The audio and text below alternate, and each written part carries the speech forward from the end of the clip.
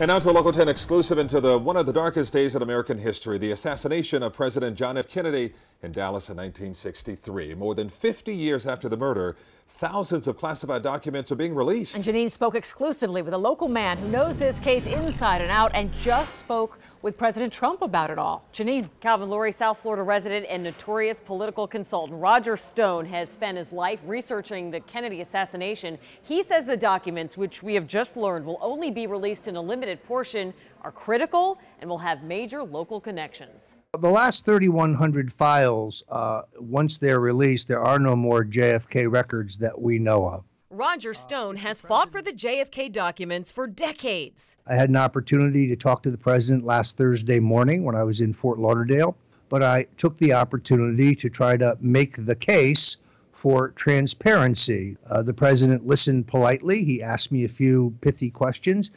He did not tell me what he was going to do. Now that the president has ordered the release. President Kennedy has been shot in Dallas, Texas. What secrets from that day in November 1963 will they hold? Was Lee Harvey Oswald acting alone? Was the CIA or KGB pulling the strings? There's a lot of things in here that I think will be most interesting. The Central Intelligence Agency's psychological profile of Lee Harvey Oswald, the redacted and then classified testimony of both FBI and CIA officials before the U.S. Congress. Stone says the documents will include some famous Miami figures and contends the CIA and then Vice President Lyndon B. Johnson were part of a conspiracy to kill JFK. There's not going to be a bombshell or a blockbuster in these final JFK files. But author Gerald Posner, a Kennedy researcher, contends conspiracy theorists won't find what they're looking for. They're waiting for these files to be opened up, and they're going to find evidence of either a second shooter on the grassy knoll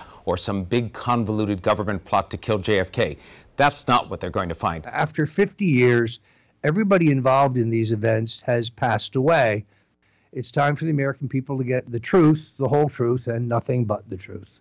And again, President Trump is delaying the release of some files on the JFK assassination that were due to come out today.